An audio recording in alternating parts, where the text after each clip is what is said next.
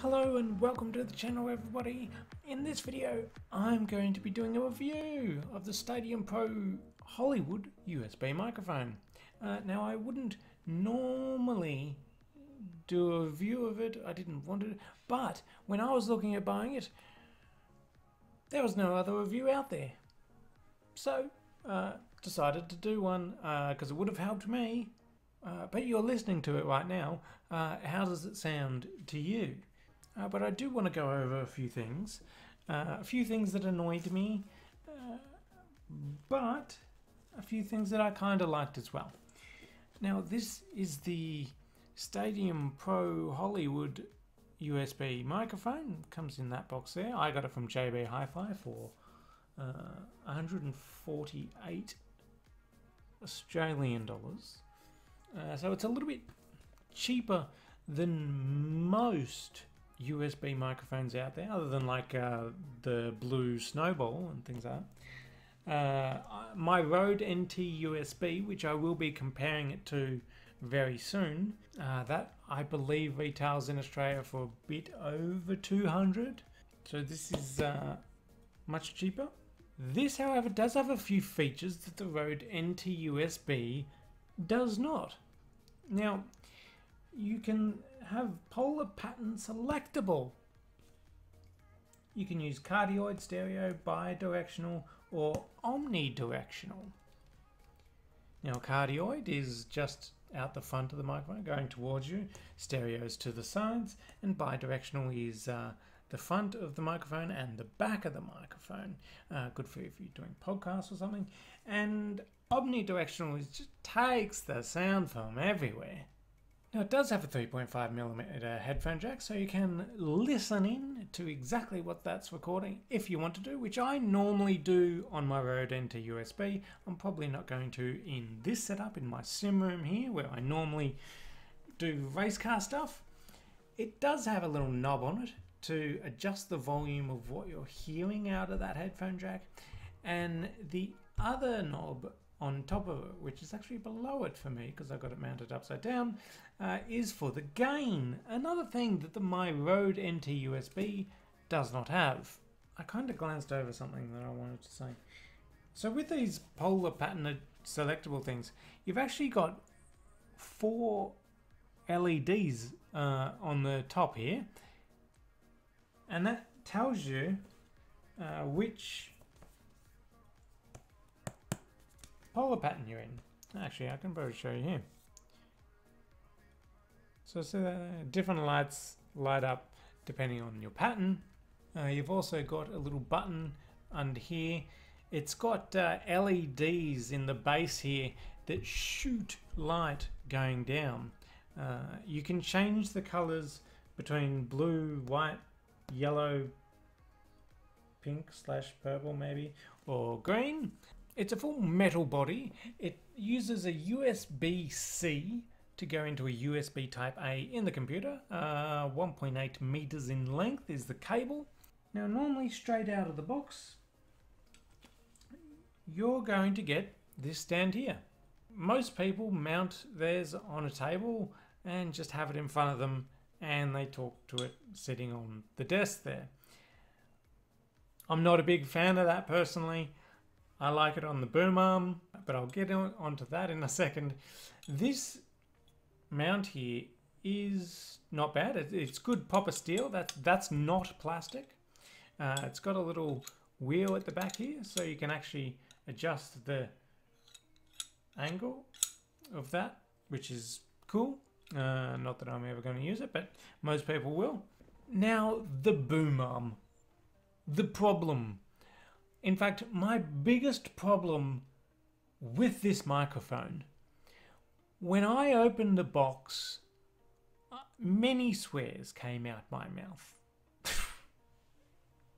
when I tried to mount it to this boom arm.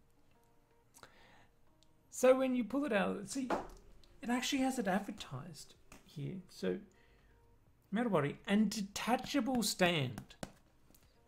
Detachable stand. So if it's promoting detachable stand, then of course it means you can mount it to other things like a boom arm.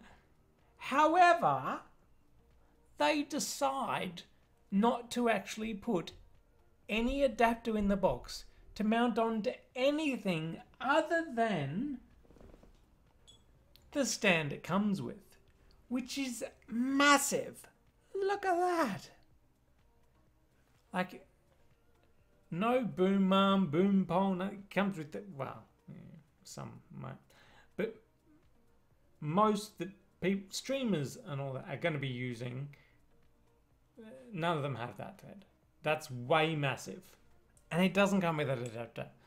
And to not come with that is insane. I've had a few USB microphones and every single one of them has had one in the box. This does not. I needed this and I couldn't mount it and I couldn't use the stand for what I wanted to do. And so I needed to mount it to the boom and I didn't have this adapter. It's insane. It's stupid. I hate it. That it doesn't come with that. It should come with that. So what I had to do, I just bought one of these. Now Stadium, same brand, make this shock mount, and guess what? See in there. Actually, I'll pull it out. See that? I saw it had an adapter in there. I literally bought this shock mount just for that adapter. This comes with it. Why doesn't that? I mean, this shock mount, their own brand, won't even fit on this anyway.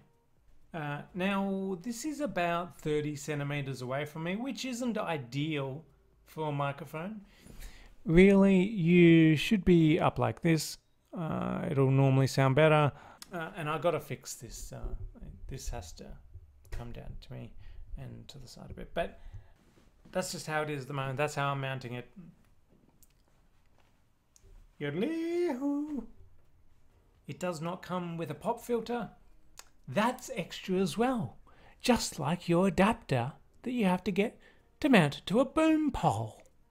Now let's switch over to this and see what kind of sounds you'd be getting out of a gaming headset compared to a USB microphone. Boom boom. So now we are on the HyperX HyperX Cloud 2 microphone. You can definitely tell that the quality dropped a little bit there. Sounds a little bit more gamerish, streamerish, I guess you could say. Whereas the Stadium Pro sounds a little bit more natural. That's the kind of step up you're going to get going from a normal gaming headset to even a cheap USB microphone. In saying that, you've got the snowballs at probably half this cost. Well, not just, but I don't recommend those personally. I'm not a big fan of the sound. I don't know, that's just me. Each to their own, however. Testing, 1, 2, 3, 4. This is the Rode NT USB microphone. This has got the pop filter in front of it. The Stadium Pro does not have a pop filter. Testing, 1, 2, 3, 4. This is the Stadium Pro Hollywood, currently in cardioid pattern. I can change that. Now I can change it to bidirectional, which is what it's currently on right now. I can change it to stereo, which is what it's currently on right now. And I can change it to omnidirectional. When it's on omnidirectional, you can probably hear a little bit more of the button pressing. Let me just, while I'm pressing the buttons, change it back to cardioid. Now we're back on cardioid. Yeah. Now this is the Rode NT USB again. Let's tap some keys. I can't change the direction on the Rode NT USB. So this is just what it is. Enter, enter, enter. I did just notice that maybe the gain is up a little bit more on the Rode NT USB, so let me just change that. So now we're back on the Stadium Pro Hollywood. And oh no, it's about the same, I think. I might turn it up just a touch. There we are. Even go fully. Is that fully? I think it is. I don't think that changed anything. Gain is full, gain is full, gain is halfway, gain is low, gain is low. Yeah, that changed something. Gain is medium, gain is full, gain is full. Yeah, maybe a little bit. It's not showing up too much, to be honest, on my little graph thing over here. I'm back now on the Stadium Pro Hollywood. Personally, just knowing it didn't come with that adapter. If I knew it didn't come with that adapter, to be honest, I wouldn't have bought it. I would have just went and got a different mic. Because it's just too much of a hassle to go and get that. So anyway, that's what it's like with the sound quality of the Stadium Pro Hollywood USB microphone. Hopefully this has helped you. If it has, give us a thumbs up.